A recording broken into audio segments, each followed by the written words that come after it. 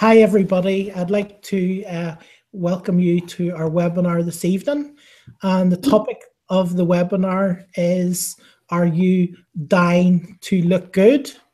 And I'm going to be talking to Justin Zalewski. Justin has a nutritional website where he sells superfoods, and he's done a lot of work on health and wellness and traveled to a lot of top gurus to learn all their secrets for health and vitality. So he's going to be sharing some secrets with us this evening that the makeup industry don't want you to know. Thanks for joining us tonight, Justin. Thanks for having us, Atheris. Yeah, I'll just start briefly. Yeah, I just chose the title, Are You Dying to Look Good? Because I see so many people, and especially women, and now they're using all sorts of cosmetics, all sorts of lip fillers, Botox, and other beauty treatments or enhancements. And most of these treatments or procedures have a very detrimental effect on the body. So you'll see now that I think it's ridiculous the amount of women that are actually walking about that look like ducks because they've had their lips pumped so much full of fillers that their lips actually don't really move when they speak. And I mean, there's some cases, especially if you go online, you'll see some cases where people have went overboard really, really badly and have actually almost disfigured themselves. But just one of the things, I took some notes earlier, was one of the main lip fillers is made by a company called Restylane. And it's just a trade name for high hyaluronic acid. And so what they do is they basically inject these fillers into your lips or into your wrinkle lines at the side of your eyes. And one of the side effects that can happen is things like people end up with infections. They end up with other issues, like one side of the lip is far bigger than the other. Or in severe cases, people have ended up with like golf balls under their eyes. And when they're selling this product, they will tell you that there's like an antidote. I can't remember the exact name, but basically if it doesn't work out, you inject this into your skin and it's supposed to dissolve all of the Restylane product. And in certain cases it may work, but in many, many cases it hasn't worked. And initially it's quite hard to find this information, but when you dig a bit deeper and you go beyond the surface of what the marketing and the deliberate disinformation that a lot of these companies put out, you'll find some very, very interesting statements and information. And I just actually was on a forum today, and I just thought it was very interesting. And these are just real people that have had problems after taking the lip fillers themselves and had little injections maybe around their eyes, around the little lines from their nose down to their mouth. I'll just read these two small paragraphs. The first one, it's from a girl, and she says, "For the last 9 months, I've been suffering incredible pain and swelling under my left eye and on my left cheekbone following Restylane tear trough fillers. I have seen many, many doctors, none that are able to come up with a firm diagnosis. I have been told I may have a biofilm infection. I have had several unsuccessful attempts to dissolve the filler, and MRI revealed that the filler is still very much present along with inflammation. Apparently the film is deep under my muscle, so I will need to try it again. I have been on several different high doses of antibiotics for 9 months continuously, which have done nothing to ease my symptoms. The antibiotics have now led to mild liver disease, so I have had to stop taking them. The pain is so bad, it is so constant, and it is truly ruining my life. Has anyone experienced anything like this before and been successfully treated? If so, could you please share your story, as I really need help in getting better?" So that was just one person basically in a forum. Now the recurrent theme was that about 80% of people had adverse reactions. Some people had positive experience, but that was very rare, and other people had maybe not as extreme conditions, and other ones had, something in between. But the thing is these fillers, at what price are you willing to pay to have the illusion that you're going to look good? these fillers are unnatural. They'll try to tell you that they naturally occur in the body, but it's like telling you like cholesterol, naturally occurs in the body, and giving you a truckload of cholesterol or certain things. The thing is, if this is synthetically manufactured, it is detrimental and very harmful. Just only want to touch on this very briefly because it is such almost an epidemic, and you see these people and they just start to actually look so ridiculous. But just another one of these people said, this is an update, November the 11th. I had Restylane done under my eyes through eye drops. I had severe swelling eyes, watery, blurry vision, burning, warm, and very sore to the touch. I have had this done in the past with no issues. I waited 1 week, scheduled an appointment, told him all my symptoms. I even had swelling into my laugh lines. Needles to say, I think they mean needless to say, but they couldn't spell very well. So that's it. It's needless to say. Lumps and bumps. I was told, I think actually some of the stuff maybe seeps in deeper into their brain, and sort of paralyzes their brain or their ability to think clearly as well. I don't know. I haven't researched that deeply enough. It's probably a valid possibility. I was told he has never had a patient have issues before. Doctor put me on prednisone, Benadryl, arnica tabs and cream. I had a follow-up 1 week later, the swelling down a lot, but still had a little, he suggested, Vitrees to dissolve the Restylane, so I did.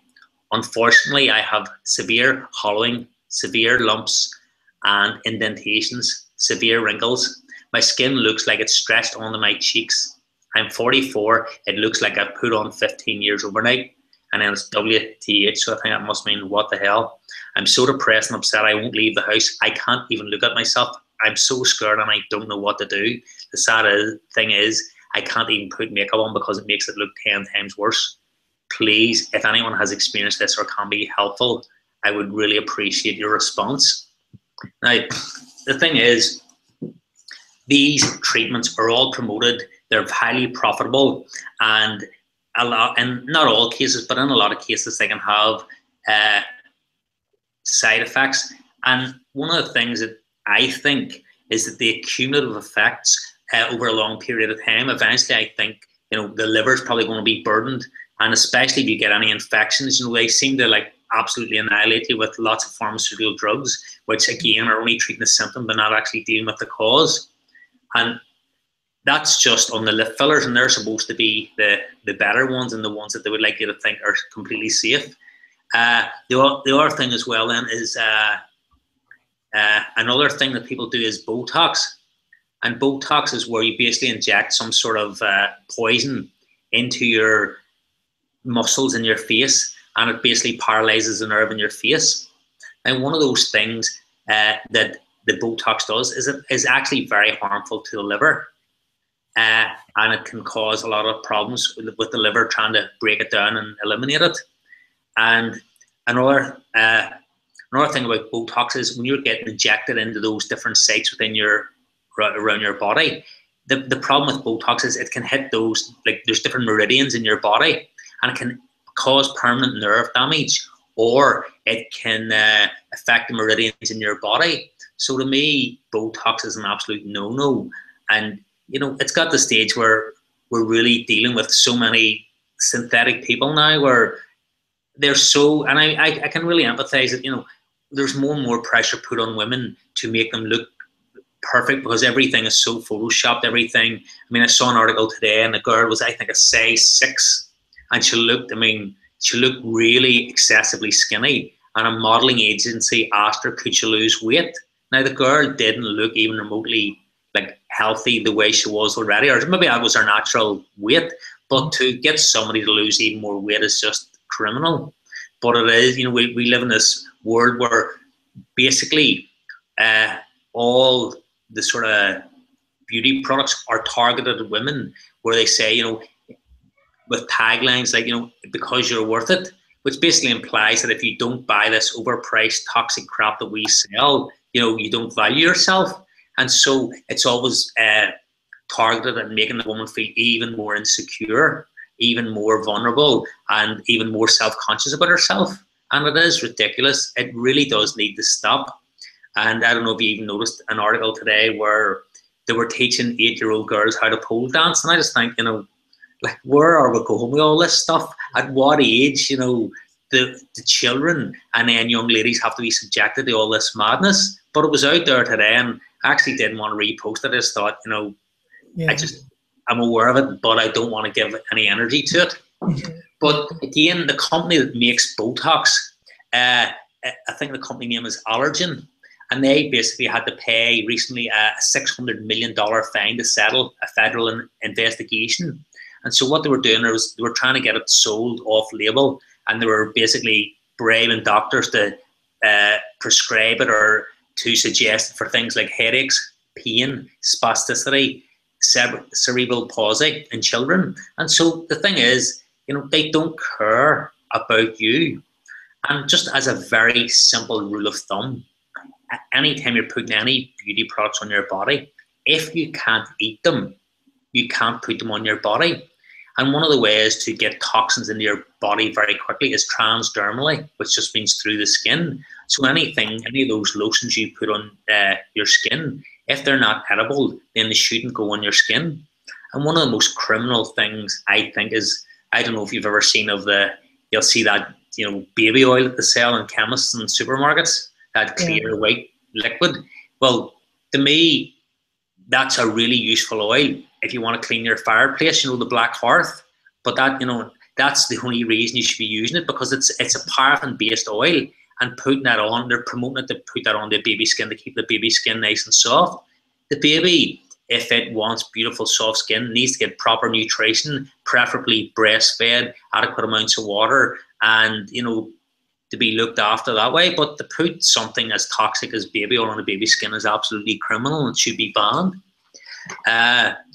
Another thing that women end up doing a lot of, and the thing is, I see this a lot now, especially with men, where I've been going to the gym now, I would say, for about 13 years. And 13 years ago, you could have went to the gym, you could have worked out, you could have gone back, had a shower, got changed, walked out, and you'd have been fine. Now, when I go to the gym and I walk into the changing room, and you get all these teenage boys and men, and they're spraying all this highly toxic, completely synthetic chemicals, like all these, I don't know, what do you call those?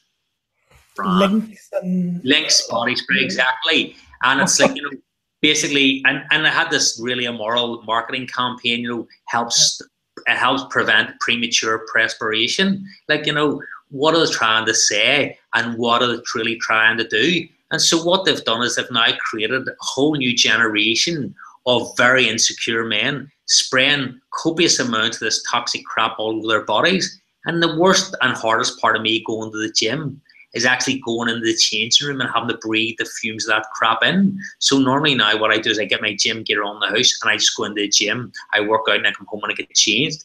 And it means that I can avoid that sort of stuff. But all those chemicals going on, and a lot of these things are very carcinogenic or tetragenic, which means that it can harm the unborn child. And so you'll get women that are pregnant that are spraying all sorts of antiperspirants, deodorants, and all sorts of stuff onto their bodies. And I've covered this before in a previous talk, but I'll just go over it very, very briefly. Yep. And the thing is, if you're spraying antiperspirants and deodorants onto your armpits, normally when women are sweating, what will happen is that their body will mobilize toxins out through under their armpits, and it'll move that out and sweat it so it can eliminate toxicity. When you do that, men as well, what happens is that the toxicity cannot leave through the body, so it ends up in the lymph nodes around the breasts.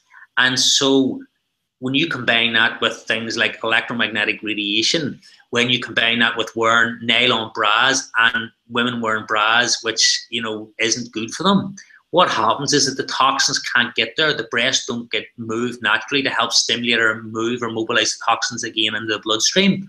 And so then the lymph nodes, the toxins, and all that stuff accumulate. And so then you're creating this perfect environment where horrible illnesses and diseases like cancer can thrive. So if you must use an antiperspirant, try and use something like a salt stick or something that's very natural. but using those highly synthetic, highly carcinogenic chemicals under your arms is probably one of the worst things you could do for your breast health ever. And so it's just a small thing. And the thing is, it's rare, but men also get breast cancer, but it is quite rare. But, you know, if women are afraid, and like another thing they'll do is they'll want women to go and get mammograms. Like, mammograms cause cancer, and it's very hard in certain cases to get an accurate reading. So if for any case or any time you're concerned about breast health, go and do something called thermography, which is basically like how they basically assess your breasts using heat, like like heat detection, and it's far more accurate, and it's a completely non-invasive way, whereas mammograms are giving off high amounts of radiation, and radiation is very, very detrimental to the body and should be avoided in all cases, if at all possible. There are certain times, you know, you could have had an accident, you're in bits, you need an x-ray to see which bits that you need put back together. Absolutely, I'd say that's an absolute emergency. But in other cases, I would definitely discourage people from doing routine mammograms. I think they're one of the most missold, mismarketed things that you could ever do to someone's body. Another thing that you see women doing a lot of is using hair dryers. And so hair dryers, they may be very convenient, but what you're doing is you've got this huge, and you'll see now, like, it's like years ago you had hair dryers and they were quite small, or they might have fitted into a bag. These things now are like motor scooters. The size of them, the noise they put off, some of them are so big, and it's, you know, we've got the biggest, best, whatever. That is a very concentrated amount of electromagnetic radiation being directly thrown at your head. And the closer to your head that is, the more that's going to actually affect your health. And so, if at all possible, it would be best to avoid using hair dryers. If you feel you have to use one, then use it as short a period of time as possible and hold it away from your head as far as you possibly can. And that will help minimize or reduce the effects of electromagnetic radiation. And electromagnetic radiation really does harm the body. It knocks the body's circadian rhythms out. It really interrupts and affects cellular communication. And it's one of those things that, if at all possible, you know, it would be good to try and reduce or even completely eliminate. Again, then you'll see things like we call those things the straighteners, yeah. And so again, they're like an energy source that's held very, very close to the head. And you'll see women doing that for sometimes 10, 15, 20 minutes. You know, that is another source of electromagnetic radiation, which again is really affecting the body. Or again, you'll see it's more like the younger generation. They'll be going out somewhere and they'll actually take their mobile phone, which is another source of electromagnetic radiation. Even when it's not being used, it's still used as a booster station. It's still emanating radio waves. And so if you can imagine it, a lot of young girls put that into their bra directly over their heart, and then they'll keep that there for many, many hours throughout the whole night. Like, that's really harmful. Most people are probably not aware of how harmful it is. But when you end up doing things like the electromagnetic radiation from all these different sources, you're doing all the hair colorants, all the different makeup things that they do, all the deodorants, the chemicals you use in the shower, and all that stuff. Eventually, the body is just being overloaded more and more and more and more. And, you know, I think as the average woman swallows something like 7 pounds of lipstick in her lifetime. And depending on the type and the brand of lipstick, some of these lipsticks contain lead, and they can be very cancer causing. And, you know, a lot of women are out there thinking, wow, you know, it makes me look so good. And you'll see them like touching up every 5 minutes. The thing is that the guys that actually see them wouldn't notice whether they touch their makeup or not, but they seem to be so programmed to keep doing it. And I just think it's very sad that, you know, our society has become so superficial that, you know, some women, you look at them and they've like had silicone enhancements, lip fillers, Botox. They're doing all sorts of things with their eyebrows and their eyelashes, and all sorts of other surgeries. Then you've got I don't know, if you ever look inside or had the misfortune of ever look for something inside a woman's handbag, there's usually about 50 different items. And I don't know, I mean, there's probably some theory behind it, but, you know, I haven't really figured it out yet. But the thing is, most of these things are going to get used before they go out for a night or in their routine preparation before they face the world. And in extreme cases, these things can be very, very detrimental and very carcinogenic. But even the best sources, a lot of the makeup companies would try to market some of their products as natural, or what they'll do is they'll have a leading product that's natural, and you'll read it and you'll actually find that the stuff is actually quite good, and they'll promote that almost in a sleight of hand or a way to distract you. But then they'll have a whole range of all other stuff that's full of all the crap of the day. And I've had women before saying, oh no, my makeup's all completely natural, it's really good. And what you'll do is you'll see that the one product, something that's simple to do, will have all natural products. I still don't think they're that good. They're probably not anywhere near as harmful. But then you'll look at the rest of the range and you'll find all these hidden nasties in. And you know, some of the favourite things that they put in beauty care products and stuff are things like sodium lauryl sulfate. They'll put in things like fragrance, paraffin, and lots of petroleum-based products, all of which are really nasty and harmful to the body. And there's a great website if anybody ever wants to take a bit of time and do it. It's the EWG.org or environmentalworkinggroup.org. And so if you go onto their website and you have a certain brand of cosmetic, makeup, or any beauty product or shampoo, I can't remember how many products they list, but I think it's something like 80,000 products. And so you'll go onto that site and it'll tell you the risk associated with that product and each ingredient. And so a lot of them you'll see, like, it'll be at even like where 0 is it's completely safe and 9 it's completely toxic. A lot of these things will be in the high numbers, like the 7s, 8, and the 9s. Sometimes you'll get 1 or 2 of the products will be 1 or 2 or a 0. But in general, and I'm always looking and researching and checking things, most of the makeup products out there are really nasty, even the ones that are would try to lead you to believe that they're all completely natural. You know, in marketing, natural doesn't really mean anything. They can put in, I think, especially in the likes of supplements, they can put in as little as 10% of natural ingredient, have 90% synthetic crap and still call it natural. So be very, very aware, be very vigilant, and pay particular attention to anything that you're being sold. You know, and I've said this so many times before, beauty truly is an inside job. So if you want to give yourself that glowing, amazing, radiant skin, the best way to do it is to do it from your diet, from your lifestyle, and not living a very hectic, toxic, poisonous lifestyle and then using all sorts of chemicals to treat the conditions or the symptoms of dehydration, or that you're abusing your body, or that you're eating highly processed, microwave, nutritionally deficient food. So simple things like drinking adequate amounts of water every day. On average, a person would need to drink at least 2 liters of water a day. Again, if you want really good skin, you know, you have to put water in your body. It's the only way your body's going to eliminate toxins properly. It's the only way you're going to be able to have proper cellular communication. And the thing is, you know, I look at people regularly and you look at their skin.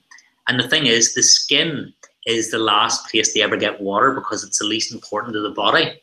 So when you look at a person's skin or face, you can usually tell right away that they're either dehydrated or chronically dehydrated. But when you do that alone, that will allow the body to clean itself. It'll allow it to function really well, and it'll allow your body and your liver and your kidneys to filter out the toxins. And one very quick way to know if you are dehydrated or not is if you look at your urine, and if there's any colour in your urine, or you know, it's maybe a very light straw yellow colour, that's fine. But if the darker the colour of your urine, the more dehydrated you are. And by the time you even feel thirsty, you're already dehydrated. And so simple things like that make a massive, massive difference. The next thing is getting high quality omega-3 oils into your diet. I personally like things like hemp oil. I think they're really good. At other times I take other oils like coconut oil. I think coconut oil is really good for your skin. It's one of those oils that, it's full of lauric acid. It's the only oil that you can actually use in the bedroom, the bathroom, and the kitchen. And to me, I just think it's a great all-rounder. It's good for taking off your makeup, and it's good for definitely applying on your skin. Then other things that your body, if you want to make yourself age very rapidly, if you're eating things like lots of dairy products, processed foods, cheese, microwave foods, processed meats, because a lot of those meats that people eat are full of nitrosamines, like sodium nitrite and sodium nitrate, E250, I think, and 251. And so these meats are cancer causing. They cause untold damage in the body. And so, a lot of people will spend, this totally amuses me, women will spend 30, 40, 50 pounds on a tub of this carcinogenic, harmful to the body powder, yet they wouldn't spend half that amount of money on high quality supplementation or nutrition. And truly, if you want to look beautiful, the best way to do it is to radiate your inner beauty from within. And when you do that nutritionally, what you're going to do is you're setting your cells up that every cell in your body is functioning optimally. The body is cleansing itself. Your skin is going to be the most supple and most elastic that it can be. And your body's going to be in the best and most optimal balance. But there is no substitute for a proper, really good quality diet. And other things like one of the things that will make you age the most rapidly is something like sugar. Anything with sugar. People, I work with people a lot, and one of the things I hear is, oh, my diet's really good. And, I'm looking at them and I'm looking at what they're telling me they're eating, and they think their diet's good. And the thing is, their body looks worn, they look tired, they've no energy, they've no life force really within them, and they're basically constantly fatigued, they've no energy, they get colds and they're breaking down. And to me, this is all completely preventable, totally avoidable. But most people, what they're looking for is the quick fix. And the thing is, the quick fix is a complete illusion. And the illusion of the quick fix is a multi-billion-dollar industry. And you look at these people, they'll have, excuse me, they'll have adverts on TV for things like certain cereals, and just take a bowl of this a day, and it'll help you lose weight and all that sort of stuff. And it couldn't be further from the truth. They're totally full of carbohydrates, which break down into sugars. They're highly processed, but people want to believe that they're doing the right thing. So what they'll do is, if you're concerned about sugar, if it's low sugar, it's going to be really high in the bad fats. If it's low in fat, it's really going to be high in probably the bad sugars. And so marketing is such a criminal occupation, I think, in certain cases, that they basically can make anything look like anything. And people want to believe that they've got the magic bullet, the cure, or that they can burn the candle at both ends. And without any judgment, all of us are a perfect reflection of what we do to our bodies on a daily basis. And, for me, my routine starts at 6:45 in the morning. I'm up, I walk for at least 30 minutes. I meditate for an hour to 2 hours every day. Then I'll probably hit the gym. I'll probably then do the sauna for an hour. And, as soon as I get up, the first thing I do is I drink a pint of warm water.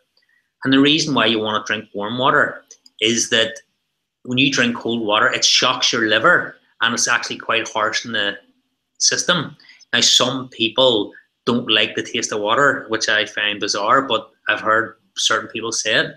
But one thing you can do is squeeze like proper, like a real lemon into it, not that stuff you get in a plastic tub that's supposed to look like a lemon. That's just chemical junk. But real lemon juice squeezed out of a lemon. And so it really does make the water much more, what would you say, palatable. And, drinking lemon juice in your water can also, help digestion. It alkalizes your body, and there's a lot of benefits. I used to do it every day for many years, but one of the things I found was that when I took the lemon juice in the water every day, I could feel it was like quite hard in my teeth. And so in the end, I actually stopped it because I just felt that it was making my teeth far too sensitive. So in the end, what I did is I just sort of decided that, I wouldn't do it anymore. But I think it would get you into the way of drinking water and stuff. But one of the things that, for me, is that if you do this consistently over a long period of time, you're basically setting the game up so that you can really, really win. And so most people go through life and they don't actually take time for their health. And what happens is eventually the body gets to a stage where it starts to communicate this more and more and more. And then eventually most people end up having a healing crisis. And so one thing, and I say this all the time, is that if you don't make time for your health now, you're most definitely going to have to make time for sickness and disease later on. And it's amazing that, I remember doing a seminar probably, 3 or 4 years ago, and this one guy came, and he had a Ferrari, and he used to buy oil. I can't remember if it was £10 or £15 a litre to put into his car, and everything had to be right about the car. But the one thing that was that when the oil he was running on, he was buying that stuff at £50 a litre, or 50p a litre, in the supermarket, which was total junk, and I just couldn't get my head around it. He would spend maybe 15 to 30 times the amount per litre of oil on his car, but he wouldn't do it for himself. And I just actually found that sort of incomprehensible. But it is the world we live in, where things that should be of value, like the farmer, the people that grow food, the people that treat the earth with respect, that doesn't seem to be valued. And why different things like governments completely and utterly rip people off, support the corporations and stuff like that. While all that's going on, they're more concerned about what new treatment Kim Kardashian and one of those other synthetic people have had. And I mean, we live in this crazy insane world where people have got so distracted watching that electronic box that they actually are missing what's really happening to them, while our rights are being eroded, while corporations take over more and more. But it's just a wee sort of offshoot from health. But you just see all these different things happening. But again, I haven't probably seen my doctor probably in, I don't know, realistically, probably for anything, probably 25 or 30 years. But anytime I want to renew a license, I have certain licenses or things like that, I'd have to go down and see it. But those things take very, very few minutes, and then I'm back out again. But my personal belief is that if you're relying on somebody like a doctor for your health, you are very, very doomed, because although doctors can be very considered, compassionate, caring people, they have went to medical school, which sort of want you to buy into their belief system that there is only a pharmaceutical solution to any condition that a person's presenting. Like if you walked into the doctor today and says, "Oh, I'm feeling a bit down, I'm a bit depressed, what can you do for me?" He wouldn't say, "Well, get up with your ass, go and exercise, work out, eat some good food, and get yourself into better shape." He'd just go, "Right, they would just lift the pad and go, here, take 2 of these 3 times a day for the next 2 weeks." And then you go back 2 weeks later and it says, "Oh, it didn't really work. Oh, here, just up the dose." And then 6 months later, it's still not working. Oh, well, that's the other thing to say. Oh, you have to be on it for a considerable amount of time before it works. And then by the time you realize that it doesn't work, you're so hooked on them that you can't get off them. Totally. And there's lots of ways to get you onto this stuff, but there's no pathway to get back off it. And to me, you want to be your own doctor. You want to educate yourself, and they would like to have you think that your health is so complicated that they need somebody like them to look after it. And the thing is doctors have one of the highest suicide rates in the world. They, in general, are not very healthy people. And a lot of times when you look at them, they're chronically stressed, they're overworked, and they are definitely not masters of personal congruency whenever it is they're trying to influence you about health. But I don't know, is there anything else, Sateesh, you'd like me to cover, or is there anything that I think that was great, Justin. No, I think that was really informative. It was really good information there. If anyone has any questions, just feel free to just post them on the right-hand side. And we'll get, whenever we get the questions, Justin will answer it and we'll send you a reply. Any questions you have. And that's really it, Justin. We'll maybe do another one of these again in a couple of weeks. Yeah, maybe in a week's time or 2 weeks' time. It'll be great. Yeah. So, thanks very much for coming to the hangout, to our webinar, this evening, and we'll talk to you again soon. That's great. Thank you.